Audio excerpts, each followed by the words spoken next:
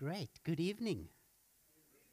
Lovely to see you. I've met some visitors or some very old attendees of Hillcrest Baptist. It's lovely to have you with us.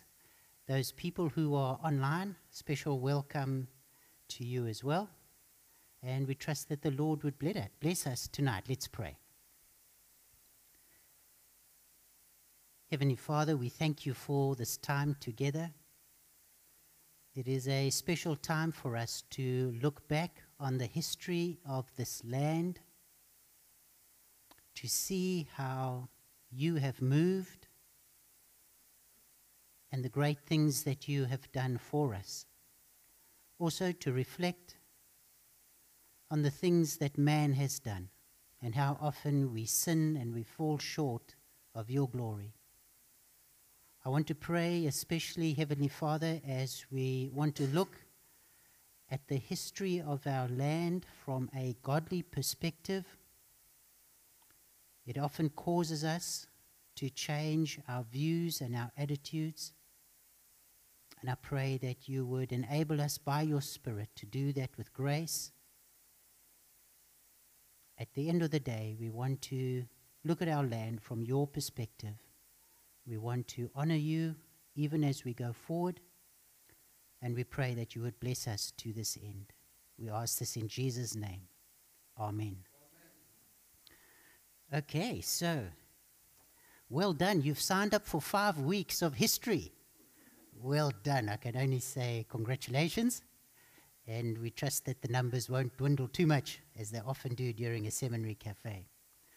Just want to make one just mention about the notes. So for those of you who asked for printed notes, you will see you've got 3 slides per page with some place for note-taking on the right-hand side. If that doesn't work for you, please let me know. But when I looked at it, it looked like the slides were large enough to read and give you some space to make some notes. But you can let me know if not. Okay, so we've got quite a bit to get through tonight, and so let's get going.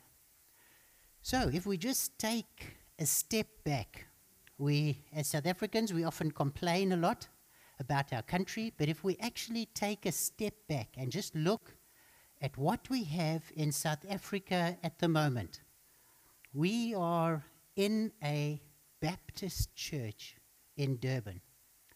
We're surrounded by multiple churches of almost every denomination you can think of.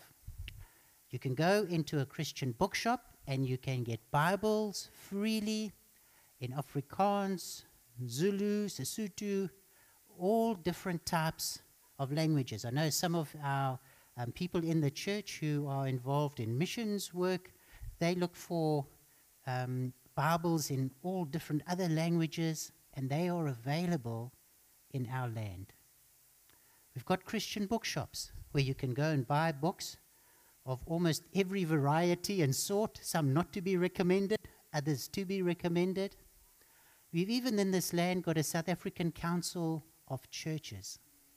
So when you actually just step back, there is much to rejoice in terms of we have got a rich Christian background and heritage, which many other countries in the world do not have. And there are countries in the world where people have not even heard of the name of Jesus.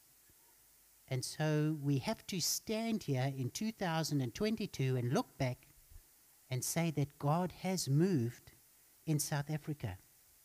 Not many nations have got, in fact, what we have got. And God has visited this land, and he has moved in this land. So, why study South African church history? As I said, history is often not a very popular subject. I find it fascinating and interesting. It tells us what God has done in our land. And whenever we look at the works of God, it should excite believers to see what is done. Many people, when they study history, they say you must know where you've come from if we want to know where we're going. Certainly history provides a context for us to understand where we are in South Africa. And one of the main reasons for studying history is meant to be so we don't make the same mistakes again. I think what we do learn from history is that everybody makes the same mistakes again and that we never learn from history. But by God's grace, we can learn from history.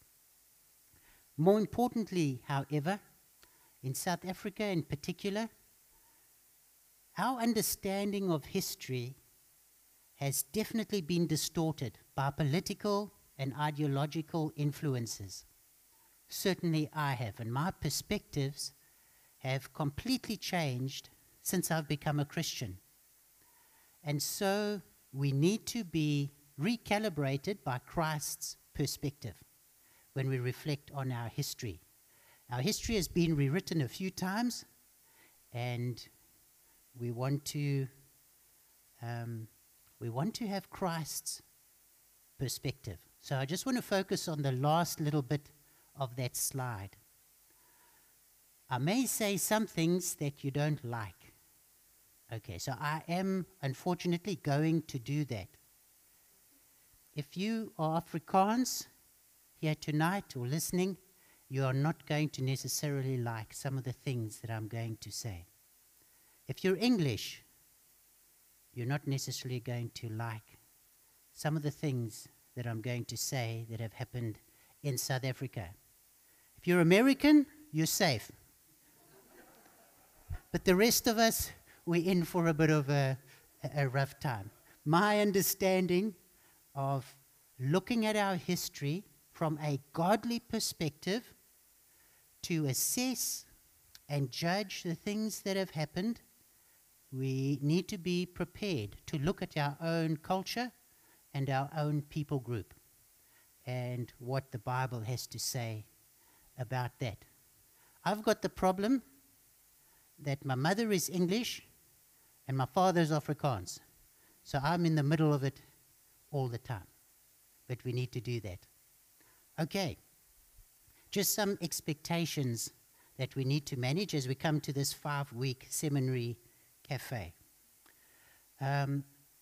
Obviously, in 5 weeks, we cannot deal with everything in South African church history. It is essentially an overview and focusing on particular areas of church history. So certainly a lot that has been left out, and we can't touch on it all. Second thing about managing expectations is it's not going to be a course about when somebody came to the Cape and when they did this. We're wanting to learn lessons, we're wanting to interpret, and we are wanting to understand our history.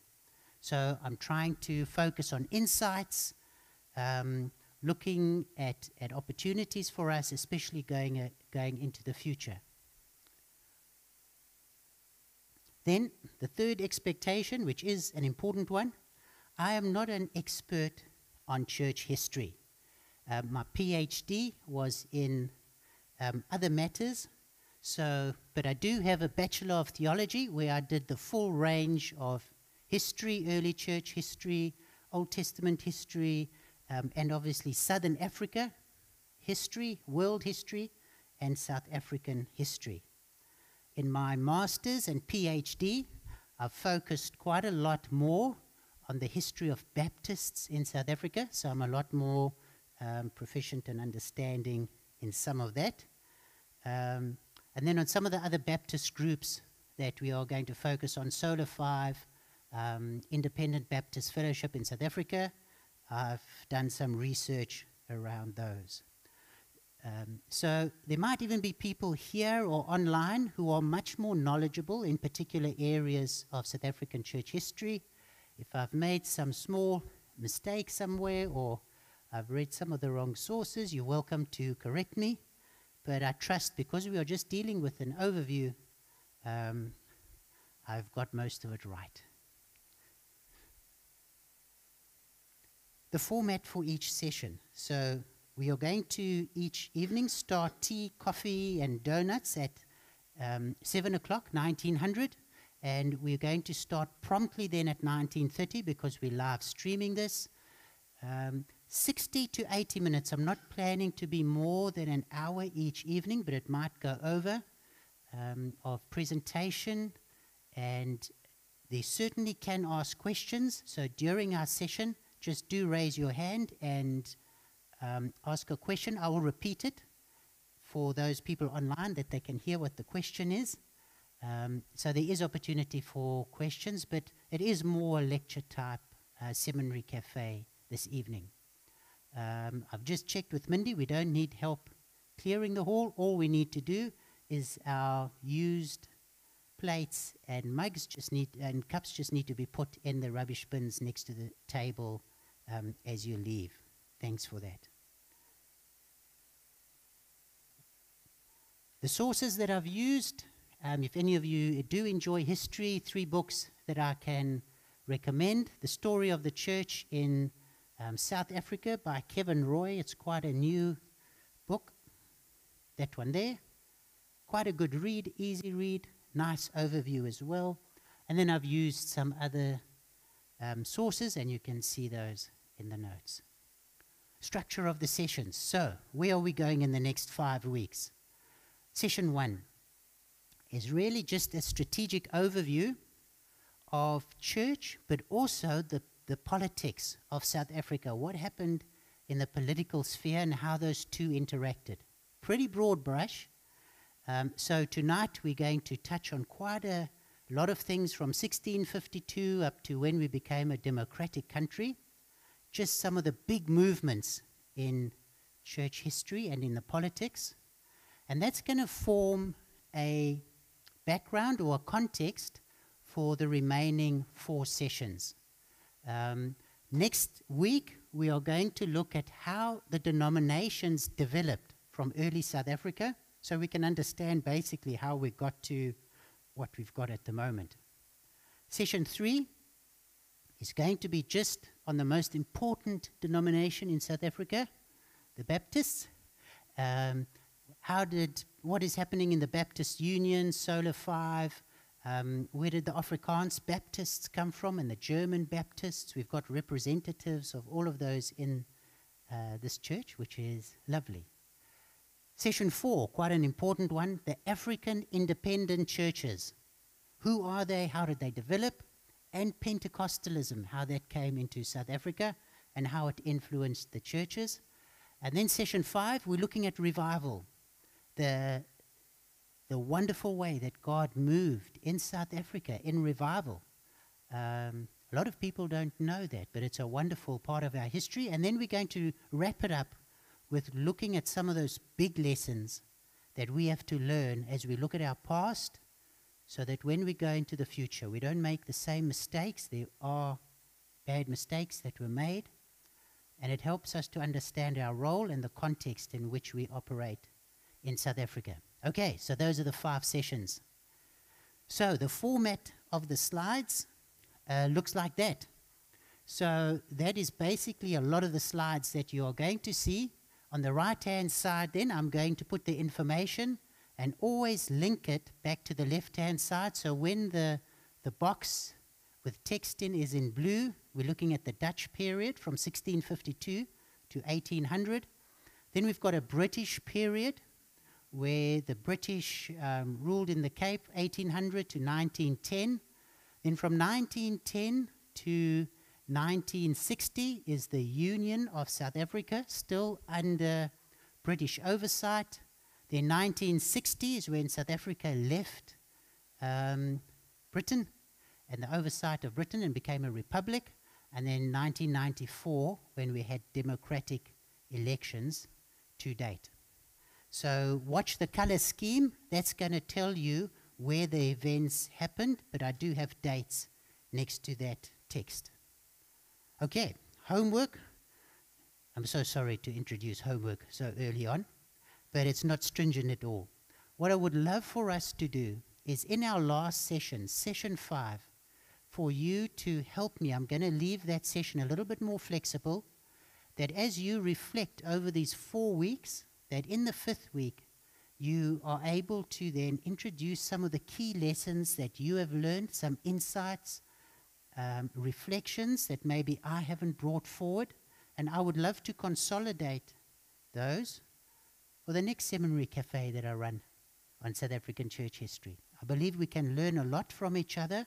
Maybe some things you'd like to correct that you feel I didn't quite have the right insight, and we can discuss a little bit. So there will be some flexibility in the last session. So please do, as we're going through this each week, and you say, hey, I don't agree with that, or there's another insight that you might have missed, please just jot it down. You're welcome to email it to me during these weeks, but then we'll be able to have a little bit more interaction in session 5. Okay, so session 1, let's go. Early South African church history, the church history and the political history, just a broad brush overview. It is mainly going to be big events, as I mentioned, giving us a context for the next sessions. And I do want to mention here just the issue of sensitivity. I'm sorry, I don't know how to deal with this adequately so that I don't offend everybody. Being politically sensitive to racial groups and titles, so we do have to use terminology. So I'm afraid the only thing that I could resolve, I can't call people African, because I had some white people who came up to me and say, look, I'm African, I'm born in Africa, I've had so many generations, I'm African. So I'm afraid in line with some of the legislation which we still had, I am going to refer to black people, Indian people, white people, and colored people as we look back on our history so that you can understand what I am talking about. I hope I don't offend anybody with that. I know I'm not white, I'm pink. And I know you're not black, you're brown. And God has made us a rainbow nation, but so I'm just going to use those titles. And there's, sincerely, there's no offense to anyone. And if somebody has got better way for me to refer to our history, but at times we've got to be specific as to who we are talking about. So I'm going to use that terminology. Okay. Hottentot is another one.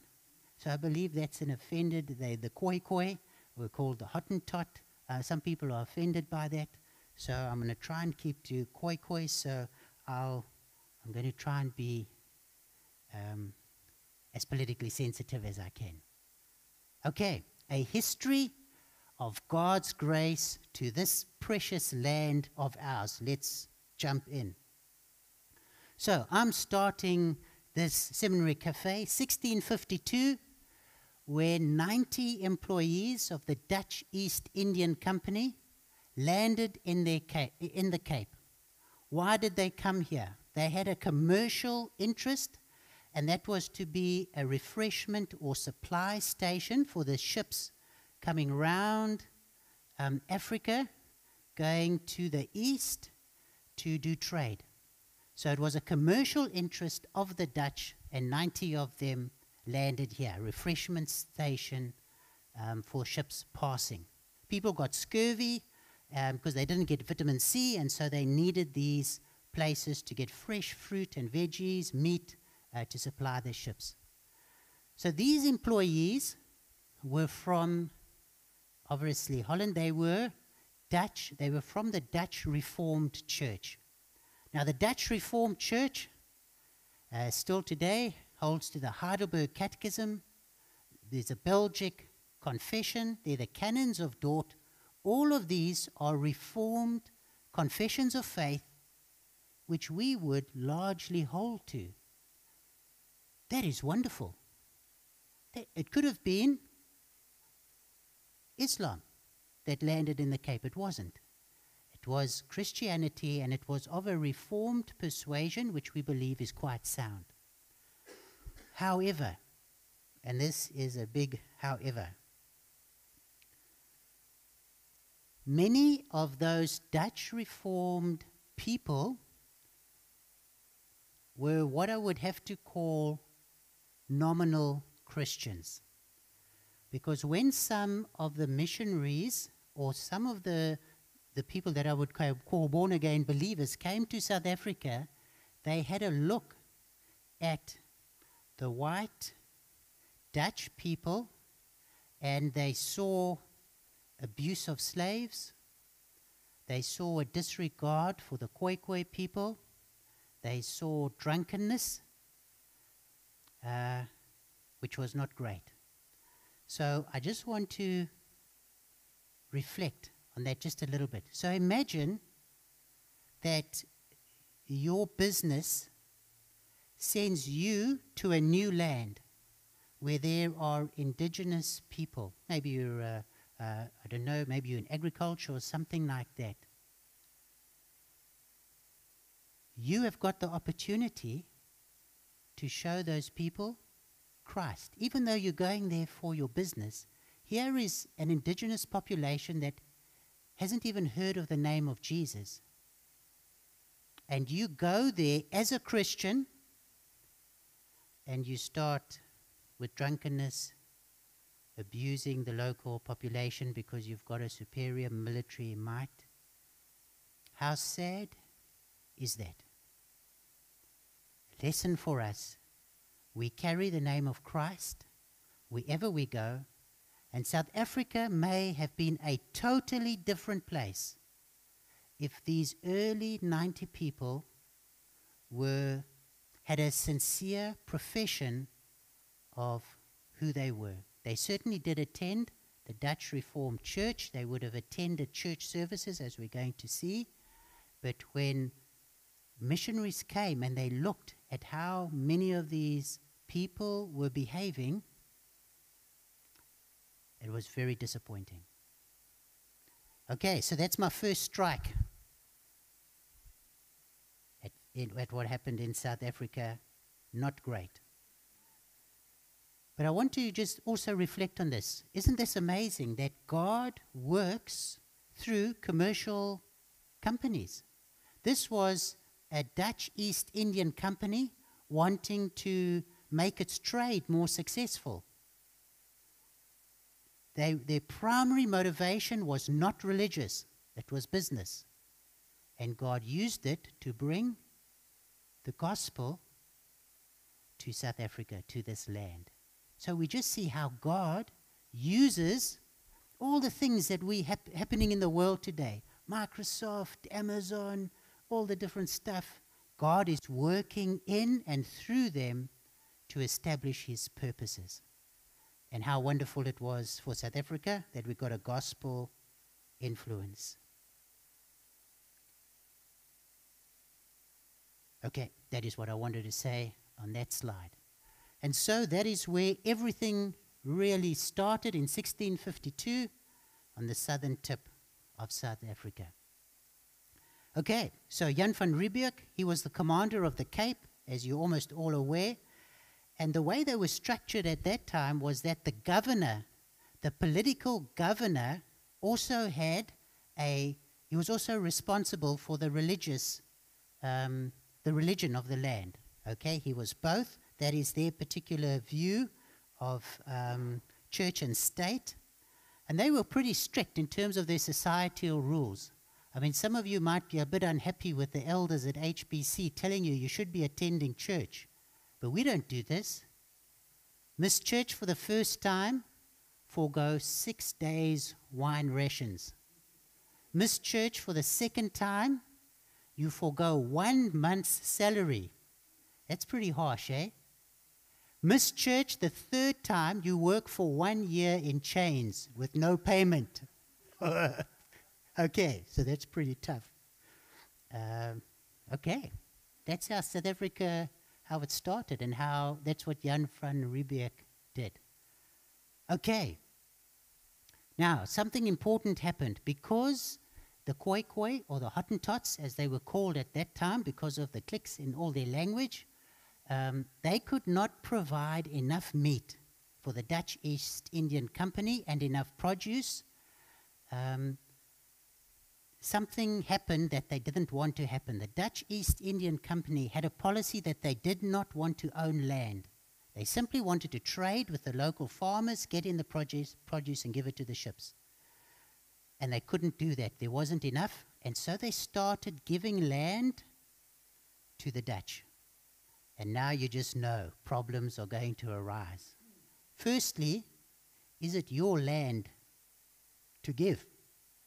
I mean, you just rocked up with guns, so is it your land to give? Which land do you give to your people? Are you going to give them the worst land? No, you're going to give them the best land. So what is it going to do? It is going to cause conflict with the local people, and that is exactly what happened. But it was not their original intent, but they decided to do that because they had to for economic reasons. Okay. Now, during this time, as these first of the Dutch East Indian employees arrived, there was no ordained minister for these people. There was a layman, Willem Weiland. He was really what they actually called a sick comforter. He would attend to the sick, and he ministered in the churches. He was not allowed to preach his own sermons because they said you're not qualified, so they had to send sermons from overseas, and he had to read them out in the church. Okay, that's what was his job. But when I did some reading about him, I found out he actually, I think, needs to be called the first pioneer missionary in South Africa because he actually had a love for the local people and a concern for their souls, which generally the Dutch East Indian Company did not have. So I think this dude, as a layman, had a heart for Christ and for the people, and that was absolutely wonderful. 1658, you can see it's just broad issues, big events that happened in South Africa. That's all we've got time for tonight. 1658, slaves were imported from Asia to the Cape by the white landowners, and the Dutch, as a nation, were slaveholders at the time. The Dutch Reformed Church then did get an ordained minister in 1665, Johan van Arkel. He came along. And for the next 150 years, because the Dutch government was in place, they only allowed the Dutch Reformed Church to operate. They didn't allow any other church services to take place in the Cape. Okay, let's move on. So, probably everybody's heard about the French Huguenots. Between 1688 and 1700, 150 French Huguenots arrived. So what happened in France was, because of the political changes there with the Roman Catholics versus the Protestants were heavily persecuted, and 150 of those Huguenots came out to South Africa. They were Calvinistic, and so they got assimilated into the Dutch Reformed Church because essentially they held to the same Reformed foundations. Very importantly, however, the Dutch came to the Cape because they were commercially driven, right? Why did the Huguenots come to the Cape? Because they were genuine Christians persecuted for their faith and wanted to go to another country to be able to live their faith before God. So they, I believe, were a great spiritual input into the Dutch Reformed Church, and I believe gave some spiritual impetus into the Dutch Reformed Church in South Africa. And so these settlers spread to Stellenbosch, Franschhoek, and if you go there today, Tilbach, Malmesbury, you'll see some of the French flair in the buildings and the architecture. And of course, they brought winemaking with them. Praise God. Many people would say that, wouldn't they? Just people love wine, and so they brought with them as well winemaking. 1713, great tragedy for the local people. One of the visiting ships brought smallpox to South Africa. You can understand the local population, the Khoi, never had smallpox, no resistance to it, and it decimated them. Over a third of the Khoikhoi population were killed off because of the smallpox. And so, as we think about lessons, and as we send missionaries to foreign lands, there's never going to be, take the spiritual side away, there's never going to be no impact. There is going to be some impact. This was an unfortunate negative impact. Not that the ships were coming specifically for religious reasons, but it just does teach us, when you go to a new country with different people, as missionaries are, you've got to think about the impact that you are going to have on the people that you're going to see. But just another big lesson for us. So isn't it amazing that in France, God used that political turmoil with the Roman Catholic Church and the Protestantism, and he used the persecution to send 150 sincere, devout believers to the Cape. And I believe that must have had a spiritual impact on us. And so on the other side of the world, the persecution that happened there had a positive impact in this country. And God working through these big events around the world to bless this country. Okay, and so what we see is those Huguenots went out into the interior to those places that I mentioned, Stellenbosch, Franschhoek, and so started to spread. Let's go. There was this one guy, Helperus Braam. Help me, is that how you help? Helperus. Yes, him. Let me just get my, sorry, I think I put my notes.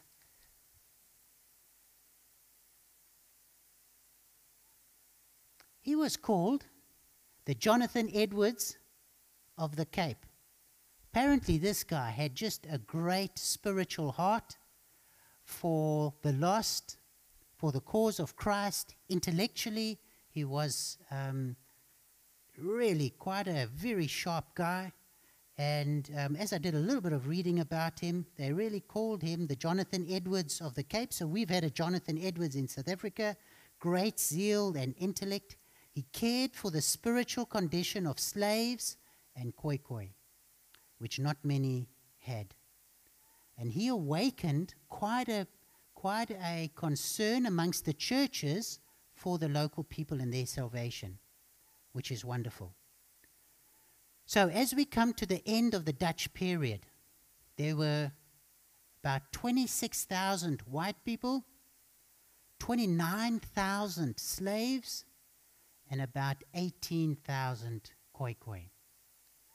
And out of the interaction between the Dutch, the slaves, and the Khoikhoi emerged two new phenomena in South Africa. The Afrikaans language, which, nou, ek weet julle sê dis die hemelse taal, but it didn't start off like that. And in fact, Afrikaans was originally considered, I don't know how to put it politically correctly, but I suppose kitchen Dutch. It was just, it was more a commoner's language, and Dutch was used for the courts and those types of things. So, like Vanagalo, that was like Afrikaans as it started out. It certainly changed. And the colored people, they emerged from this interaction. Okay. Die Rooinekke, the British period. So, in 1792, events on the other side of the world would have a massive impact on South Africa. Britain was at war with France. Holland fell to France. So in 1795, Britain occupied the Cape to prevent it falling into French hands. The Napoleon came into power just a few years after that, and then you had the Napoleonic Wars in Europe. British soldiers arrived, and what was there? And so those were the English, the Scottish, and the Irish. So who were they? Anglicans, Methodists, Presbyterians, Roman Catholics, Congregationals, and Baptists. All of the origins of these denominations came from the British occupation of the Cape. Okay, once again, we see how God uses war on the other side of the world to influence a country on the southern tip of Africa. I mean, isn't that amazing? And so that's why we've got a Baptist church here today, because of the war in Europe. And that's how God works in the big political movements around the world. The 1820 settlers arrived in 1820. What happened there was unemployment in Britain, and the people in the Cape weren't so nice, eh? They got people here under false pretenses. What the Dutch in the Cape, well, the people in the Cape now, a lot of them Dutch, etc. But what the people in the Cape wanted was, on the eastern border, they wanted to have a buffer between the settlers and some of the African tribes. That's what they wanted to do. So what they said to the people in Britain, come over to South Africa, we've got farming land for you. So the farmland wasn't that great. It wasn't good for agriculture in the Eastern Cape. And you had the Xhosa people just on the other side, and there was conflict. And so they wanted these poor 1820 settlers to be human shields for the Cape. And so they weren't so happy. Many of the settlers were disillusioned. It was dangerous, and there was poor agricultural land. But they were in South Africa, and that was it. And then 1824, closer to home, that was when a small group of the British came to establish the port and to manage the port of Durban. Okay, and so we find spreading out, especially with the 1820 settlers, into the eastern frontier of South Africa. Okay. Are you still tracking? Okay, good. So it is you've got the notes. 1834, slavery was abolished in the British Cape Colony, which is obviously significant. You can see there was a substantial slave population. Big event for South Africa in this British period was in 1838, die Groot Trek. So what happened was that the Dutch, or the Afrikaners, as they were now called, in the Cape were dissatisfied with British rule. Hierdie Rooinekke lol met my. And so they wanted to move north and east. And they did that. They formed a republic in Natal, around Pietermaritzburg, called Natalia. That did not last long, only a few years, and then the British took that over. So the two republics that remained were republics of Transvaal and the Orange Free State. Those were the two then Boer or Afrikaans republics that endured.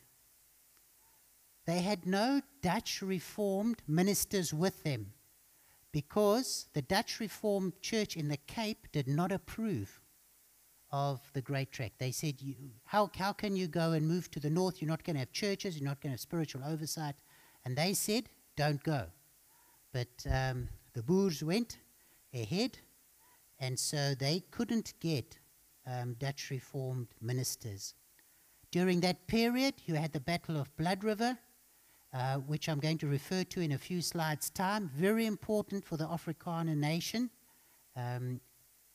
as to how they viewed themselves and the significance of that Battle of Blood River. In 1857, something very important happened. About 2,400 German soldiers were permitted to settle in the Eastern Cape, and they were followed by German settlers. Why was that important for us? Many of those were Baptists.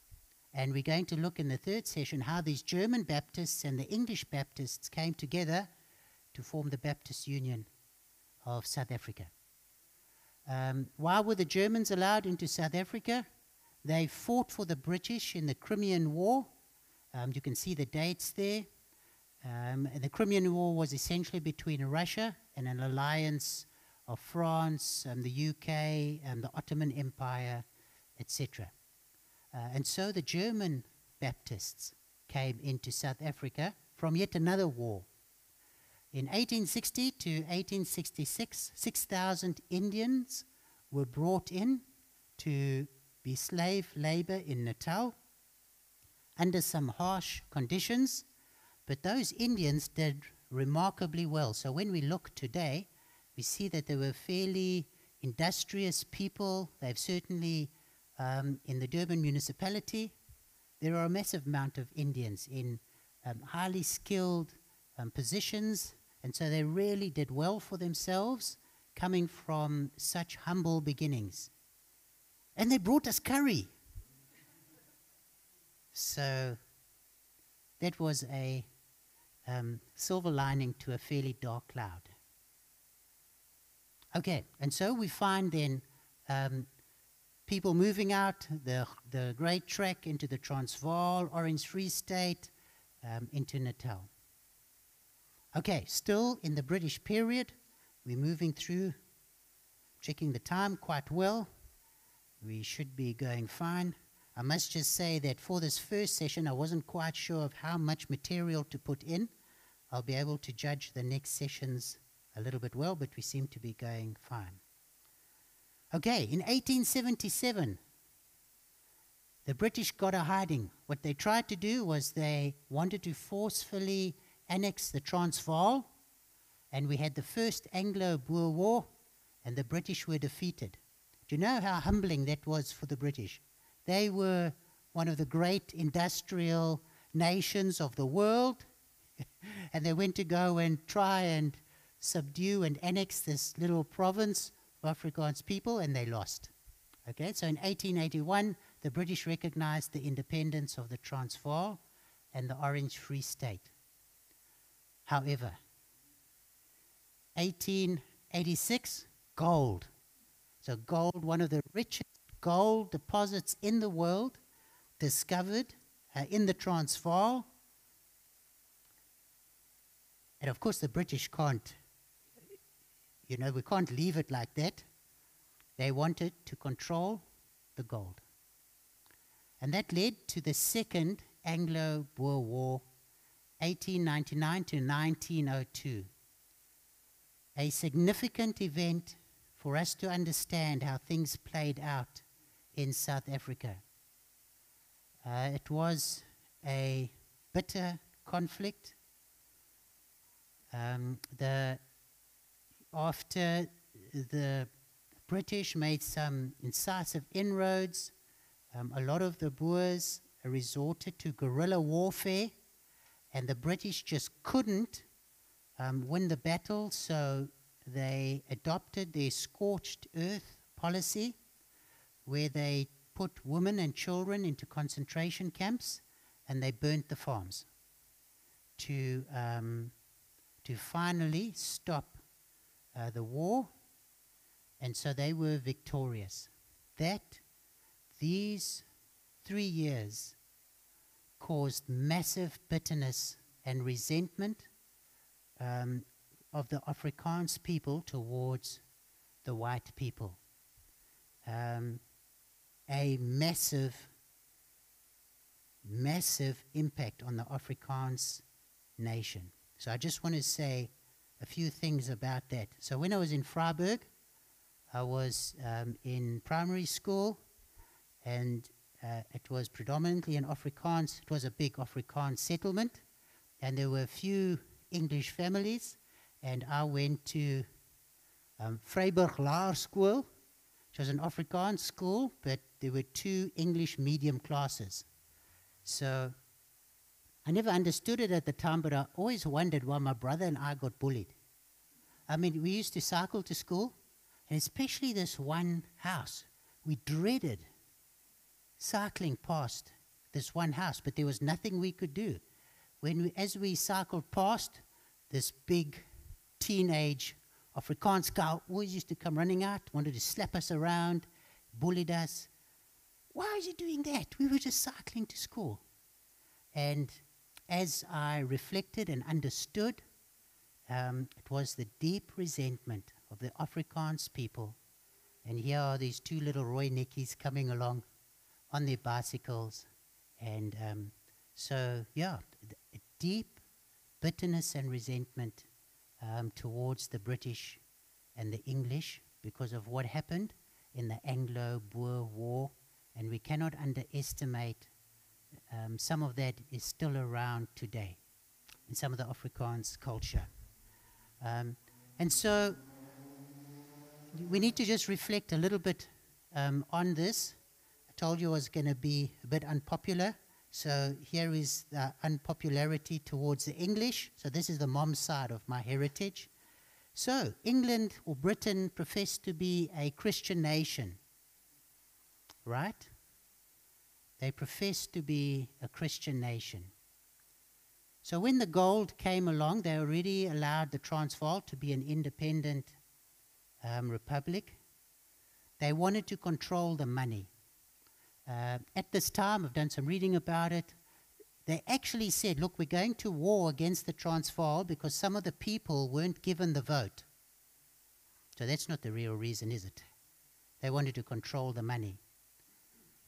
To resort to, as a professing Christian nation, to resort to taking women and children, putting them in concentration camps, where over a third of them perished from disease and malnutrition, burning farms, etc. Not quite Christian, is it?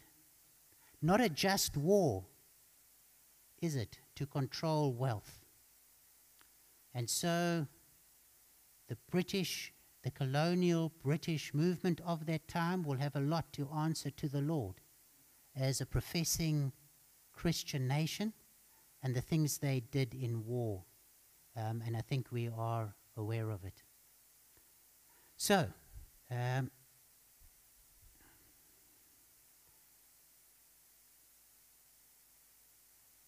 that's all I wanted to say on that slide.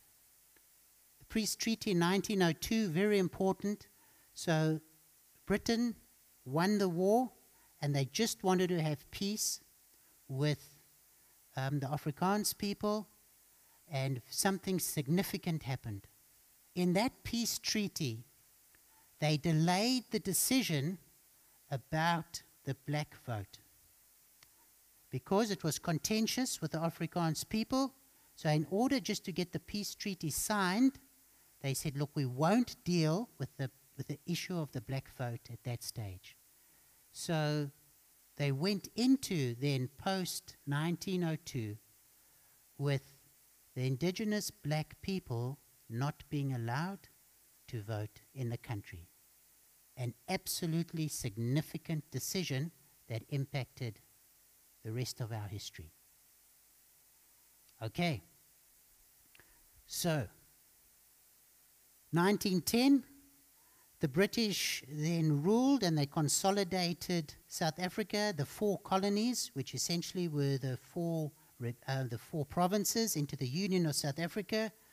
You can read a little bit about that in the notes, what that meant. So General Louis Botha, he headed the first government of this new union with General Jan Smuts as his deputy. Their South African National Party, later known as the South African Party or SAP, they were actually, in terms of the Afrikaans people, generally pro-British, but white unity people.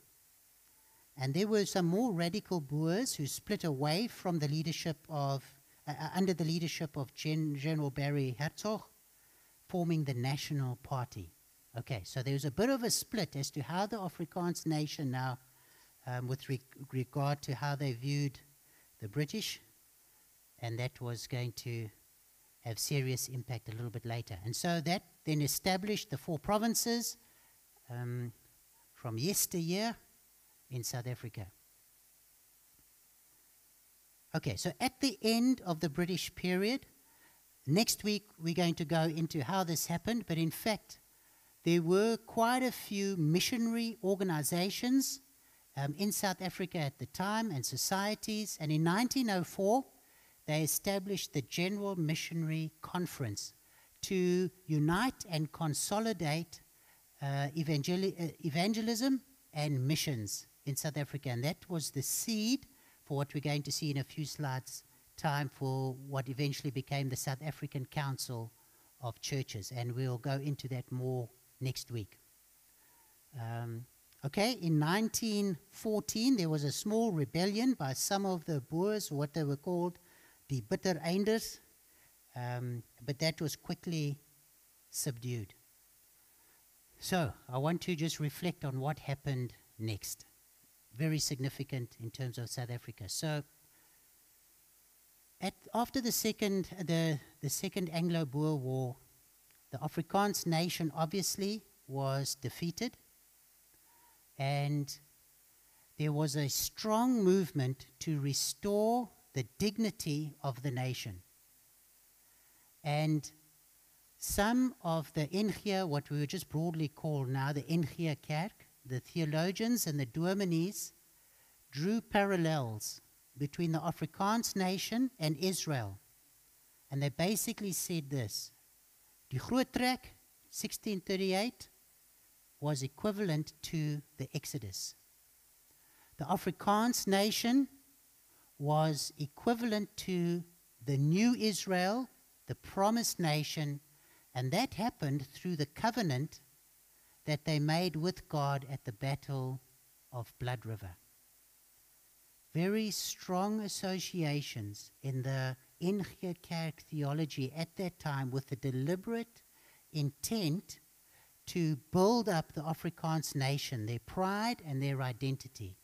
And it was very successful, but theologically compromised. Theologically compromised. So, I've given the British a bit of a thrashing, and now we must just turn to what happened to the Afrikaner nation and this particular incident. So this was scripture twisting at its worst. If you just think about it, what these NG Kerk dominees were doing, they were trying to use the Bible to bolster up a nation.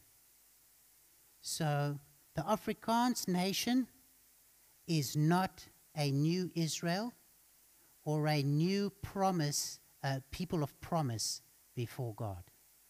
Theologically, they are not. Whatever happened at the Battle of Blood River and the covenant and oath that they make did not make them into a new promised nation. And the trek was not the Exodus. And I'm going to deal with this a little bit more strongly next week when we look at the denominations and how they developed, and we focus on the Dutch Reformed Church. But this was serious theological compromise on behalf of the Afrikaans people.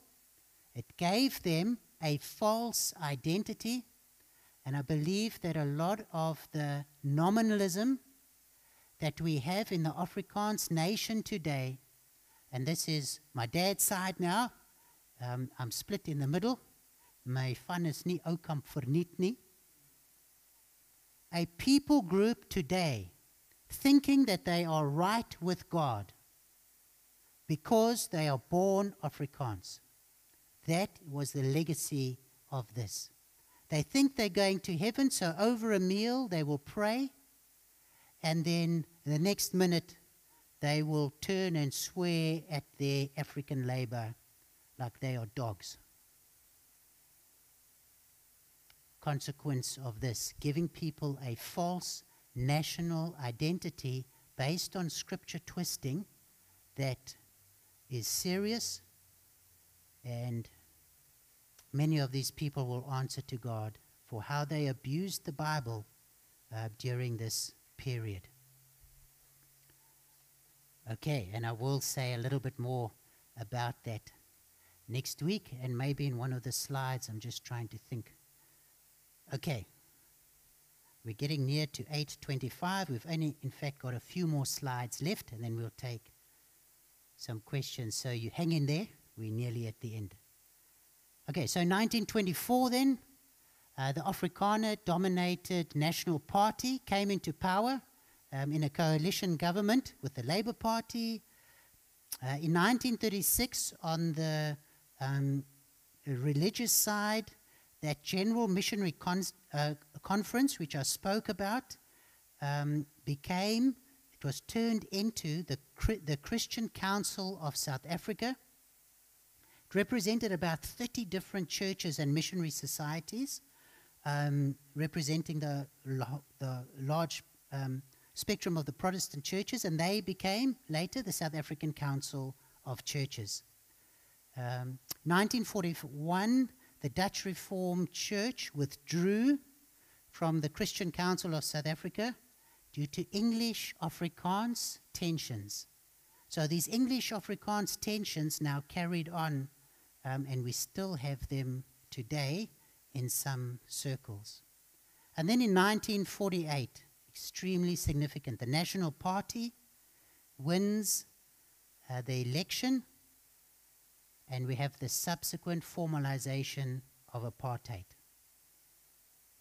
Sorry, I do bash the boertjies a little bit more in this slide. What happened in this period of South Africa? We essentially had a church and a state that worked together. The National Party was essentially NG Kerk people. A lot of the ministers, some of them were previous dominees, but all members in good standing with the NG Kerk. And what the NG Kerk did was gave theological justification for the Afrikaans nation being the new people of God.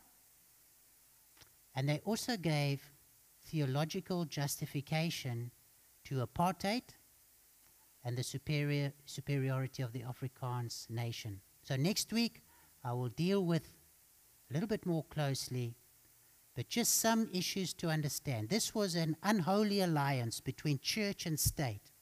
The church was using the Bible and theology to basically prosper a political party. There was serious compromise on the part of the NG Kerk. They were serving two masters. They were trying to, and they ended up serving the wrong one in this particular era. Scripture twisting to serve a political master, the National Party justifying apartheid in the name of Christianity, and that is serious. And I just want to make a few comments on that. I understand that it is a little bit of a generalization, but what happened during this period, let me say this. I've come across some white Christians, even just a few years ago, speaking about our old government and saying the good old days when we had a Christian government. And I just looked at this person and I thought, you don't know what you're talking about. Do you understand? You see, we're coming at church history now and at South African history from a Christian perspective. What they did was they claimed to be a Christian government, believing in the Bible, and they gave theological justification for apartheid and for racism. And they displayed that to the world as that is what a Christian government looks like. So they are going to have to answer to that to Christ, because essentially they dragged his name through the mud. The Bible does not support racism in any form at all. And yet it was used in this manner. So I believe, and it is my personal opinion, that during this period, the NG Kerk and the South African government that claimed to be Christian are going to have a serious amount to answer for on the day of judgment because of how they misrepresented the Bible and Christianity to the world and to our nation. It was not the good old days. You speak to Nelly and Paulos, our Christian brothers and sisters in Christ, and ask them if they want to go back to those good old days. Not at all. It was a terrible time in our land, and even worse, because it was using Christian theological justification for it, and when you do that with Christ, you have to answer to him. Okay, so a little bit more on that next week. I told you it was going to be a little bit controversial. So, remember at this time now, we are still a state with white-only vote, and so in March 1960 then, from before that, but you had Sharpeville riots as the Black Consciousness movement started up in South Africa. In October 1960, there's the vote in South Africa to withdraw from the British Commonwealth, and that is when we became the Republic of South Africa. In 1968, the CCSA just reorganized themselves, and they became what's today the South African Christian Council. In 1969, 1970, very importantly, the World Council of Churches, of which the South African Council of Churches was a member, started financially supporting liberation movements, including the liberation movements in South Africa. And that caused a whole lot of tension in the South African Council of Churches. Because obviously they were Christians, essentially white churches, and now the organization that they belonged to supported what was generally called terrorist organizations at those times. And so massive tension and conflict in the South African Council of Churches as to what to do about that. So in fact, in 1976, the Baptist Union withdrew from the South African Council of Churches due to its affiliation with the World Council of Churches. 1978, Desmond Tutu was elected the General Secretary of the South African Council of Churches, the first black General Secretary of the SACC. And then in 1994, we had the democratic elections with new provinces and the ANC as the ruling party. Up to that period, the ANC was unbanned, and then negotiations took place for the new South Africa with its provinces. Okay, our last slide for tonight. Some lessons as we now just think back and draw to a close. You've done very well. We've been going for an hour, and most of you are still awake. Okay, first lesson that we have to just think about as Hillcrest Baptist is that God did not forget Africa, and he did not forget South Africa. The gospel came to the southern tip of Africa, and we in fact have a rich Christian heritage, even with reformed roots, which we would understand to be sound doctrine. It came through commerce and through war from the other side of the world. And we just see a sovereign God working in nations and wars, moving things, pawns, bishops, knights, and he brought the gospel to South Africa. He brought the denominations to South Africa, so that today we have got Bibles and a rich Christian heritage. Our Lord is sovereign, and he works amongst the events of the world, all of them, and he orchestrates things according to his plans. And then just the last lesson for tonight. We are a land of deep hurt, hatred, and division. And that has formed our past and has been part of our past. English Afrikaans, resentment from the Anglo-Boer Wars, African or black, white colonial Afrikaans, hurt divisions, Battle of Blood River, apartheid, racism. And then what I didn't touch on tonight was also African on African, tribalism. I didn't cover any of that, but also tensions in our land. So here we are in South Africa, post 1994. This is what has shaped us and our culture groups going up to 1994. But I must say this, when I reflect on HBC, I'm so grateful. Remember when Henny, Foster and the Afrikaans Church, how easily English and Afrikaans just harmony. Isn't that what the gospel is for? It is that we are new creatures in Christ. We now have a new master, and that is the Lord Jesus Christ. And we have to forgive, and we have to embrace our new spiritual family, which must be more important than our cultural backgrounds.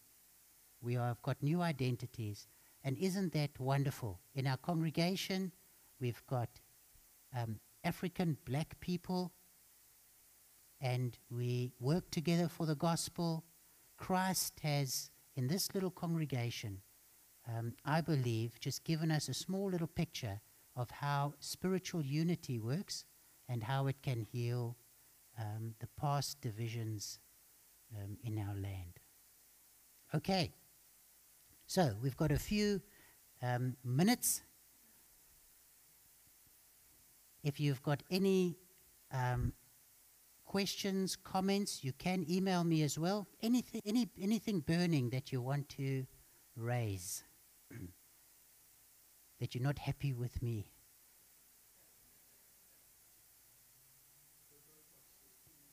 Okay. I'm just going to say, it only gets worse in the next sessions. No, I'm teasing. Yes.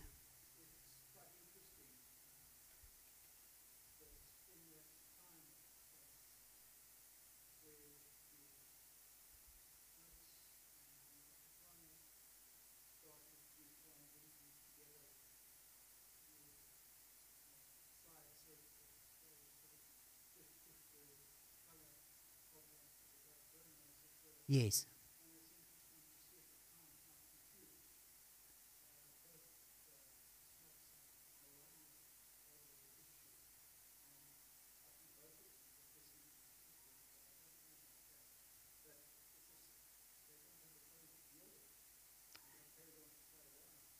Yes. Okay, so Mark's comment was essentially just about when the Union of South Africa came together, how the issue of the black vote was just left off the table.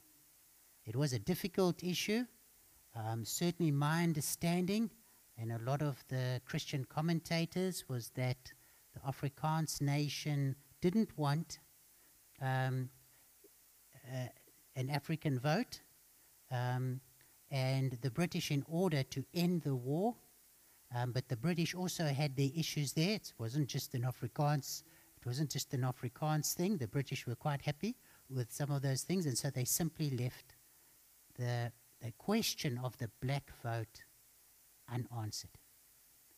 Well, they did answer it, didn't they? Because the African people didn't have the vote, so they did leave an answer. No, we're not giving you the vote.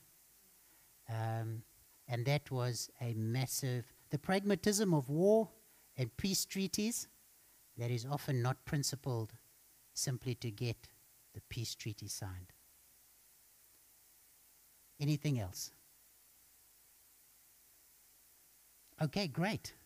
Let me close in prayer. Thank you so much for your attention. Please just remember to leave your cups and plates in the rubbish bins at the back as you leave.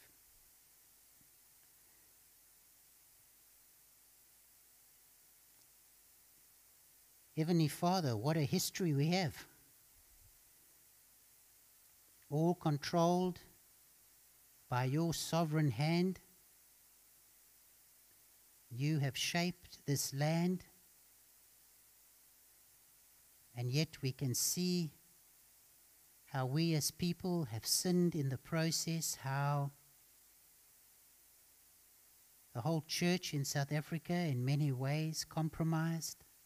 At times in our history we were not faithful to you and to your word. And for that we do ask for forgiveness. But we thank you for your hand of grace and mercy, especially now as we see many of the divisions being healed by your grace, by your word in churches as we become more multiracial.